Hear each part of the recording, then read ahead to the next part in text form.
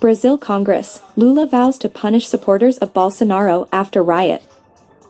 Brazil's President Luiz Inácio Lula da Silva has vowed to punish supporters of the country's ex-leader, Jair Bolsonaro, after they stormed Congress. In addition, followers of the deposed far-right leader surrounded the White House and invaded the Supreme Court. However, after hours of fighting, police took back control of the structures in the nation's capital, Brasilia, on Sunday night.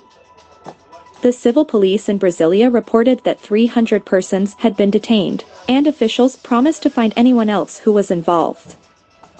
According to Flavio Dino, Minister of Justice, the government is looking for information on terrorist attacks.